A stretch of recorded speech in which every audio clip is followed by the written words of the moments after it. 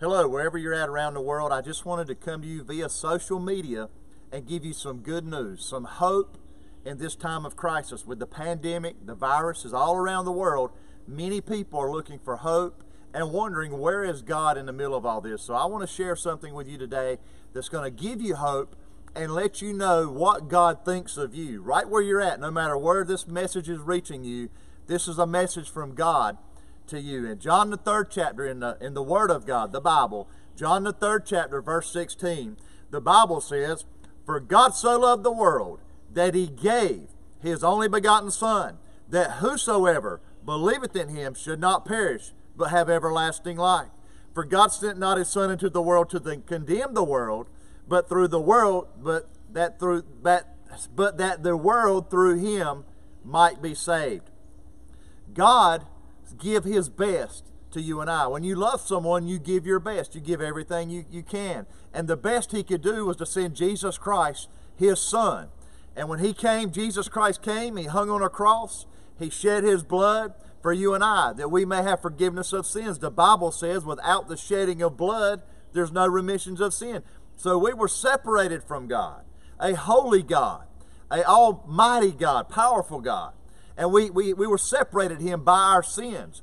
But God sent his Son Christ to die on a cross so he could make the payment for our sins. Because sin costs. Sin costs something. The Bible says the wages of sin is death, but the gift of God is eternal life through his Son, Jesus Christ. Now, when God sent Christ to die for our sins, he also rose him up the third day. When Jesus hung on that cross, he had you on his mind, wherever you're at today. He had me on his mind. Over 2,000 years ago, when he hung on that cross, you and I were on his mind. He came and died for you and I. But he also rose again the third day for you and me. God the Father rose him up and from the grave. And now he's seated on the right hand of glory with God in heaven. And some more good news, he's coming back. He says he's coming back for his children. And we know that toward the times when he's about to return, the Bible says there's going to be pestilence and disease, all kind of sufferings around the world. Many people are going to be anxious, hearts failing men for fear. All kind of things will be going on at the end times. But the Bible says that we are to look up, for our redemption is drawing nigh. Christ is coming back. And so my question for you is today, wherever you're at, whatever you're facing, whatever's going on in your life personally, do you know Jesus Christ as your personal Savior? God the Father sent him so you can have forgiveness of your sins, so you can have assurance that you'll go to heaven, and so that right where you're at, that you would know that the Spirit of God lives within you. God loves you so much that he wants you to be his child. He wants you to be his son, his daughter. The Bible says, "But as many as received him, to them gave he the power to become the sons of God, even to them that believe on his name, which were born not of blood, nor of the will of the flesh, nor of the will of man, but of God." We have to be born again. We're born into this world. Wherever you're born at, all around the world, people are being born and people are dying. But we must be born again spiritually. And that's why God sent his Son, that we can be born again spiritually, that we can have a new life. We don't have to live with the past mistakes, with all the sins in our lives. God wants to forgive your sin. He wants to forgive your mistakes. He wants to set you right with him. He wants you to be his child. The Bible says that therefore if any man be in Christ, he's a new creature. Old things have passed away. Behold, all things become new. The Bible says God was in Christ reconciling the world unto himself. So God did it all for you and I. He sent Jesus for you and me. Jesus died on the cross. His blood was shed to pay for our sins. And he rose again the third day, all for you and me, because of one reason and one reason only, because God loves you. God loves you. Don't you ever think that God doesn't love you. Don't you ever think that God is not interested in you and is not paying attention to what's going on in your life. God loves you with an everlasting love. And he sent Christ to die for us as a demonstration of his love. When we look at Jesus hanging on the cross, the only begotten Son of God, we see the love of God expressed in the cross. The Bible says God commended his love toward us, that while we were yet sinners, Christ died for us. That means when you were doing some of the worst things that you've ever done, God saw it before you ever done it, saw you when you done it, and yet he loves you anyway with an everlasting love. I want you to know today, wherever you're at, the hope around the world is not when this crisis will be over. It's not when groceries will start and food will start coming back. It's not when all these other necessities that we need. The most important necessity that you and I have is that our soul, our spirit is right with the holy God. Because no matter how long we live, the Bible says, appointed unto man once to die, and then the judgment. We will stand before this holy God that created the whole world and knows the numbers of hairs on your very head. And we'll stand before Him. And there's only one thing that will matter on that day.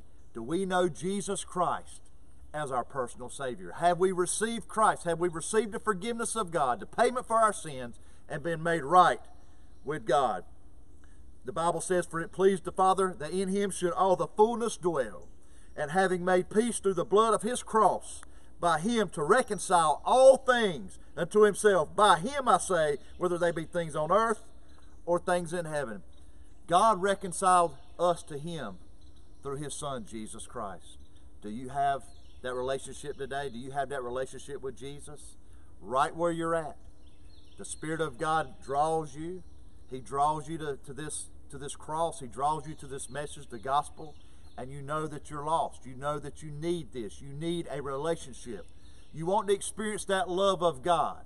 You've heard, you believe, but you want to know without a shadow of a doubt that God loves you right where you're at. Doesn't matter if you're outside like I am today or in a building, wherever you're at. Simply bow your head and ask God to forgive you of your sins. Ask Him to forgive you. Believe on His Son, Jesus Christ, that died on a cross for you. He died for you. He shed His blood for you. He was buried in your place and mine, and He rose again the third day and is alive today on the right hand of the Father. You believe that. You put your faith in that. You put your faith in Jesus Christ and what He done on the cross for you. And by faith, God will save you, and by faith you'll be a child of God. The Bible says, for by grace are you saved through faith, that not of yourselves, it's the gift of God, not of works, lest any man should boast. You can't earn it. You can't work hard enough to please God. You can't do enough good deeds to please God. You can't keep the law good enough to please God. The Bible says our righteousness is as filthy rags in the sight of God. God is holy. And God knows that you cannot be perfect. Therefore, He sent His Son Christ, who was perfect, to die in our place and to rise again. And we are buried in Christ, and we live in Christ if we're His child. So when God looks at me today, because I'm His child, He sees the holiness and righteousness of His Son, Jesus Christ. And He sees me as His child. Are you His child today? Again, I implore you, I beg you, right where you're at, ask God to forgive you of all your sins. Believe on Jesus Christ and His finished work on the cross, and receive Him as your personal Savior. I ask you to do one more thing. If right where you're at you sense God's presence, and you know God is speaking to your heart, and you sense the love of God, great is your sin. You know your sins are many, but you also sense that God's love and grace is greater, and it is. The Bible says where sin abounds, grace is much more abounds. Call out to Him. Believe on Jesus Christ, the Son of God, for forgiveness of your sins. And then I want you to type in your own language, I am just one. And when you type that in, when you post that in the comment, I am just one, then you're making it public. You're letting the world know, whoever's watching, I made a decision for Jesus Christ today. I want everyone to know, I want God to know I'm not ashamed of Him. I am just one. Because this video may have been just for you. You may be the only one it's for. I don't know. But I felt compelled to come down here in the woods and to do this, to share the gospel, the good news of Jesus Christ, that you don't have to be alone, you don't have to be afraid, you don't have to doubt, you don't have to ever wonder. You can know without a shadow of a doubt that God the Father loves you and wants to live within you with His Spirit, and you be His child and have fellowship with Him through forgiveness of your sins by the shed blood of Jesus Christ. I am just one. Please type that in if you've made that decision today. We want to hear from you. Father in heaven, I thank you, Lord, for this message. I don't know who will watch this or what country it will be in. There are some you have laid on my heart that I know it will go to. Lord, I pray whoever's watching this video, they will sense your presence, sense your power and your Spirit.